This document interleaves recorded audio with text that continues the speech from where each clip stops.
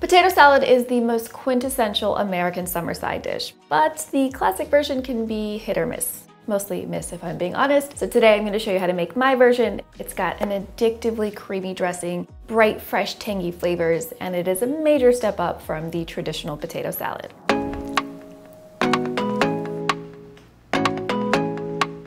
We're using baby red potatoes for our potato salad because I want distinct pieces of potato to show up in the potato salad, and a waxy potato works best for that. If you were to use, in contrast, a starchy potato like a russet, which is the opposite of a waxy potato, it would just break down a lot and you would end up with mushy bits and bobs of potato stuck together, which is basically the potato salad we had to eat in the 90s in those big plastic tubs, so let's not do that. Another benefit to using these baby-sized potatoes is that they are miniature in size and very adorable, but also all you need to do is slice them in half, so the prep work is very easy.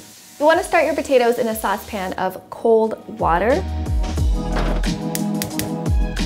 and season the water generously with salt. This is because potatoes are dense little fellas, or ladies, and if you add them to boiling water, they can overcook on the outside but stay firm on the inside. They also need that salt to seep into their dense little bodies and season them from the inside. Once the water is at a simmer, they need just 8 to 12 minutes until they're fork tender. While the potatoes are doing their thing, it's time to make our dressing, and at this point I should probably disclose that I never really loved the classic mayo-rich potato salad. It's heavy, it's gloopy, it's not a lot of flavor going on, so it's just not for me. But I do love this potato salad, and the base of the dressing, it's a little bit different. It is vegan yogurt and tahini. Sounds a little bit weird maybe, but I promise that it is so good. The combination adds this creamy richness, a slight nuttiness, and this addictive tang that you don't really get in potato salad. And you're gonna need 4 ounces of yogurt and a 1/4 cup of tahini. For the exact measurements for this recipe, along with step-by-step photos, tips, ingredient substitutions, be sure to check out the blog post at rainbowplantlife.com. You can find it linked in the description box below this video. For the vegan yogurt, I think a coconut yogurt works best, especially these varieties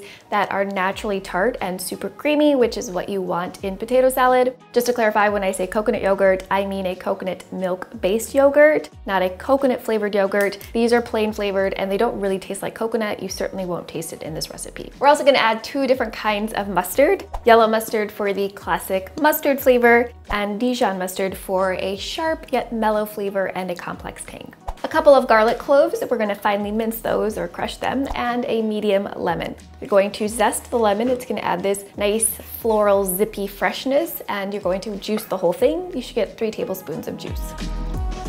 I really like a tangy potato salad. The tartness, the acidity is really key for balancing all the creaminess and waking up all the other flavors. So in addition to that lemon juice, we're also gonna use a tablespoon of caper brine.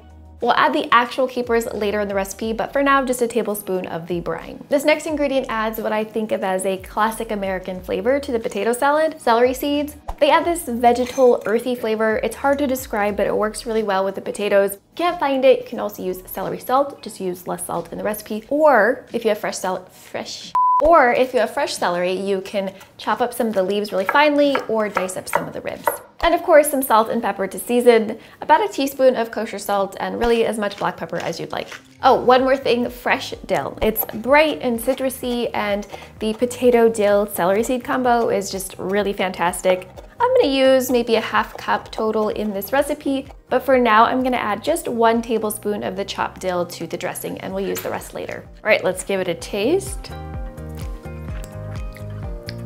That's so good. I feel like you could bottle this up and drink it. I should bottle it up and sell it. So if anyone out there knows how to do that, food packaging experts, call me. To take our potato salad over the top, we're gonna add in a few more mix-ins to the salad. First, as I mentioned, capers. We're layering in different sources of acidity so that we end up with a complex yet nuanced, tangy flavor profile. Some red onions, thinly sliced, about a 1/2 cup. And this is gonna add some nice sharpness and a crisp, fresh texture.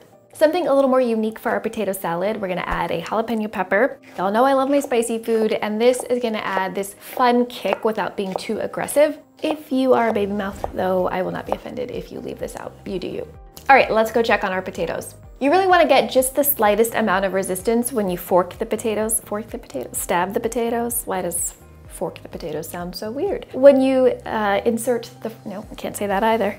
You really want to get just the slightest amount of resistance when you stab the potatoes with a fork. You really don't want them to get too soft and break down. Once the potatoes are drained, just let them hang out in the colander for 5 minutes to dry out some of that excess water. While the potatoes are still warm, we'll get them in the dressing because when the potatoes are warm, they're better able to absorb the dressing and all the flavors. And the nice thing about making a non-mayonnaise based potato salad is that you can serve it warm, which kind of makes it feel a little more grown up and elegant. And in contrast, if you were to serve a warm mayo-based potato salad, not good. But if you want to serve this potato salad chilled, or you're making it in advance, or you just have leftovers that you need to pop in the fridge, totally fine because it's still delicious that way too. And now we'll add those flavor mix-ins along with the chopped dill we reserved earlier. Finally, I'm gonna snip in some fresh chives. This is gonna complement the red onions with their grassy, oniony sharpness. You could also use some scallions instead, and then just toss everything together.